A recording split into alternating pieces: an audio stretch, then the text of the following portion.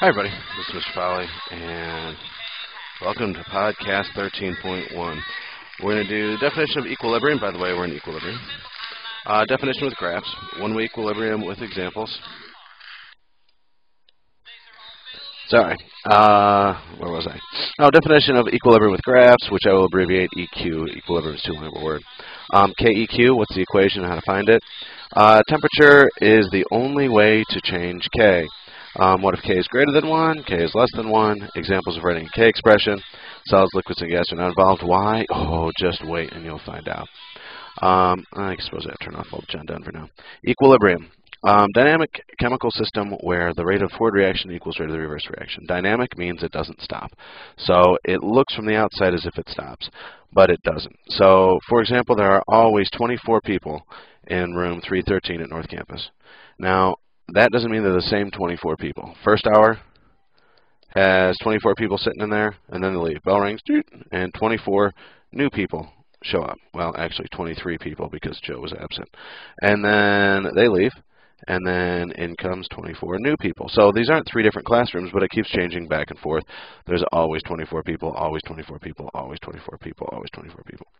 So because people are coming and going at the same rate, that is equilibrium. So if you just took a picture once every hour, you would just see 24 people. And if you say, well, gosh, people all look the same, then you wouldn't know that they're different. Like you might think molecules all look the same. Here is a graph of concentration versus time. So you start off with this guy up here, which would be a reactant because I have some. This would be a product because there isn't any. Oops, I got to pause it again. Okay, well, I have never been interrupted twice in a podcast before, so I've lost my complete train of thought. So anyway, this is concentration, and it changes. The reactants have a lot, and they end up with a little. Notice they do not end up with none. This is a little, not none.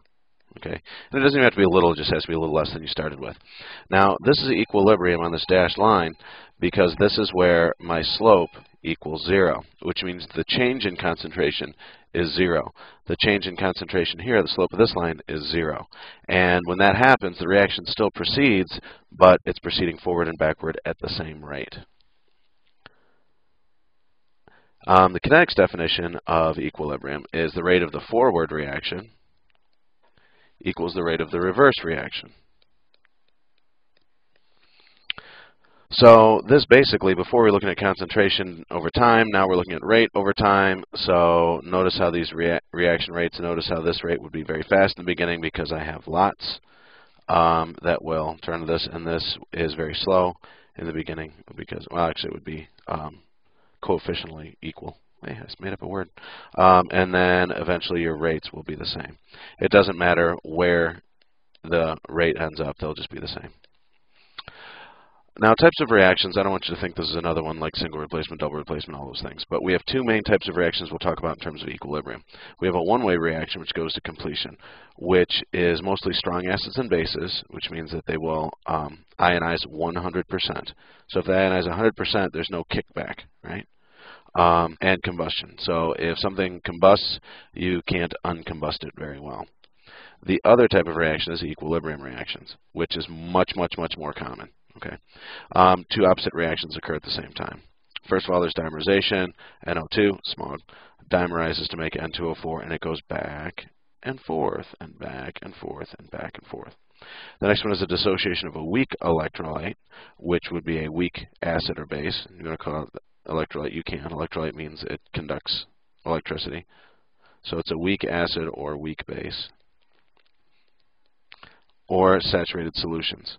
Believe it or not, if you have a little glass of iced tea and drop silver chloride in it, that's kind of evil. But, you know, people would do it. Kenny would do that to somebody.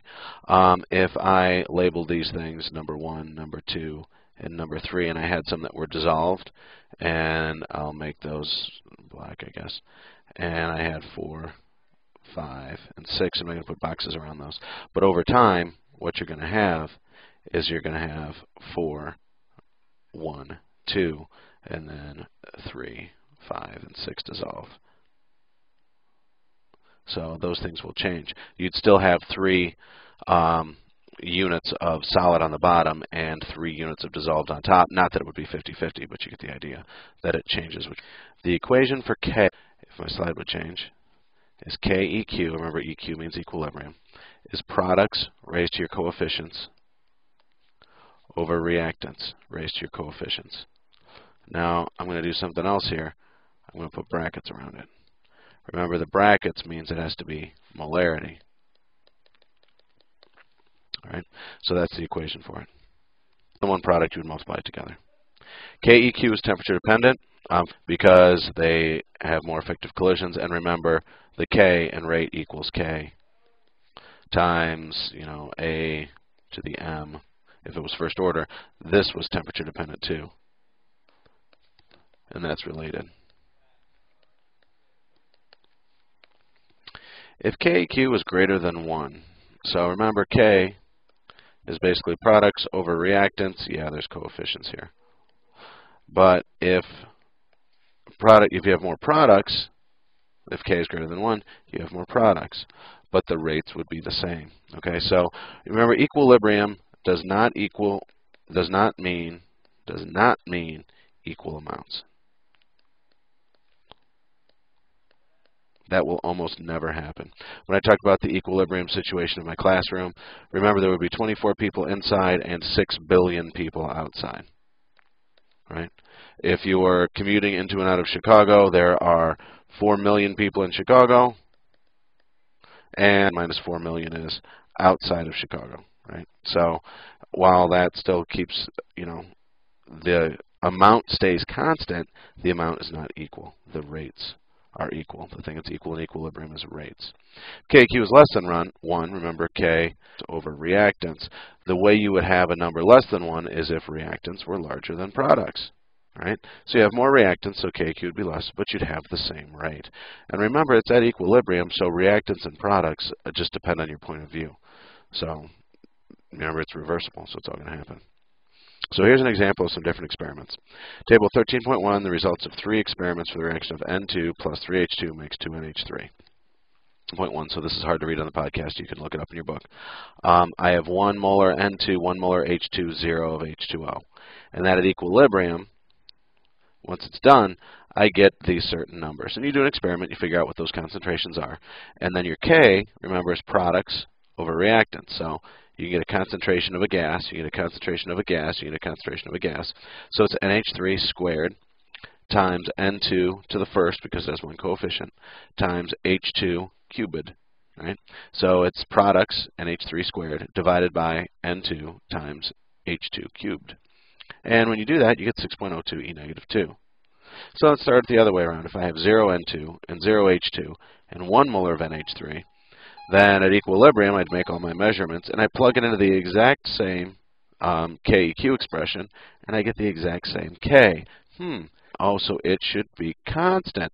So if I start with 2, 1, and 3, or start with any other number, my ratio of those things will be constant of 6.02 times 10 to the negative 2. The only way I could change that is to change the reaction, or change the temperature. Concentrations of pure liquids and solids are not included in the equilibrium expressions, as their concentrations are themselves constant. So remember, molarity is a ratio of moles over liters. And you can change the liters, and you can change the concentration of aqueous solutions, right? Salt water can be saltier or less salty. Gases can be a stronger odor or a weaker odor.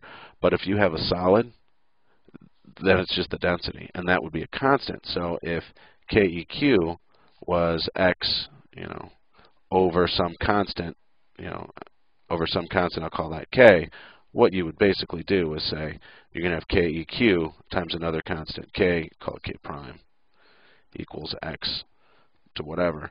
A constant times a constant is a constant, and it just absorbs it. I think I said a constant 3,000 times. Write the K expression.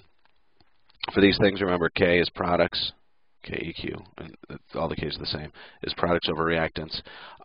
Gases have concentrations. Remember, I'm always looking to see what I can leave off, and I can only leave off solids and liquids. NO2 squared over N2O4. So it's just products over reactants. On this one, I didn't give you the states, but you should know the states for each of these. This is acetic acid, which would be aqueous. This is water, which I hope you know is a liquid. Ions are always aqueous.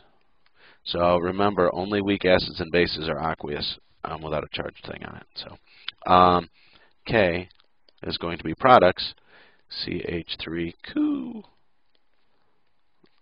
times reactant, the other products, H3O positive. And now I'm worried, oh no, what if it's not balanced? So I check 2 C's, 6 H's, 3 O's, 2 C's, 6 H's, 3 O's, and it's all set. And on this one, I have CH3, COOH, and I intentionally omit water because it's a liquid. And that's it. The K for this one is simply Ag positive times Cl negative, and I leave out AgCl, right? It would be a constant, so when I do that, you can think of it as being over 1, but don't. It's just done. Okay. The value of KQ may appear to change based on the way the equation is balanced. So before I had N2O4 is in equilibrium with 2NO2. Well, these two are the same, right? You're just going to square root, take them both to the 1/2 power. So it's no biggie. So just realize that these are constants. They're mathematically related. Review. Reactions have a forward and reverse directions for most cases. Really, almost all cases. The only time that, remember, strong acids and bases are combustion. Very rarely does that happen. Equilibrium is wherever the forward equals the reverse rate. It's all about rate. What is equal in equilibrium? The rate. So K is temperature dependent only. Nothing else changes it besides changing the reactions. Solids and liquids are omitted from K. K equals products over reactants using coefficients. And that is it. So on that happy note, I always wanted to torture someone and run a 45-minute podcast and just say nothing and let it go. So I think I'll fit it while I can and work while I should. And I'll talk to you later. Bye.